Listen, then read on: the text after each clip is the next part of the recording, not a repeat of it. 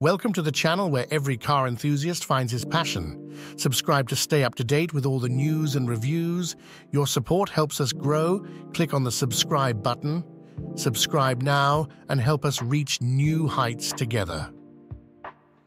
Today, we're going to talk about the 2024 Volvo XC90, the second generation of this iconic SUV.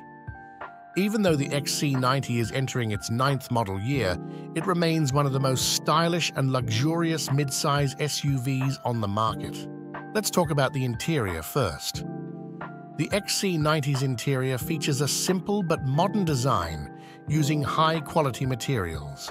It's a comfortable seat with soft seats and plenty of space for passengers. However, it's worth noting that the third row may feel a little cramped for taller passengers. Under the hood, you'll find 3 powertrain options ranging from a 247 horsepower engine in the base model to a powerful 455 horsepower plug-in hybrid variant. No matter which powertrain you choose, the XC90 delivers a smooth, refined driving experience.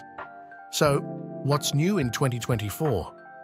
While the XC90 remains largely unchanged, Volvo has made some minor updates, including changes to the exterior and interior design, as well as some new optional features. Now let's talk about the price. The 2024 Volvo XC90 starts at $57,895 and can cost up to $80,895 depending on the trim level and options you choose. When it comes to performance, the XC90 doesn't disappoint. It offers impressive towing capabilities and respectable fuel economy for its class. Inside, the XC90 impresses with its sleek 9.0-inch touchscreen infotainment system, which comes with Apple CarPlay and Android Auto compatibility as standard. However, some users may find the interface a little difficult to navigate. On the safety front, the XC90 is equipped with a host of advanced driver assistance features, including forward collision warning, automatic emergency braking, blind spot monitoring, and lane departure warning.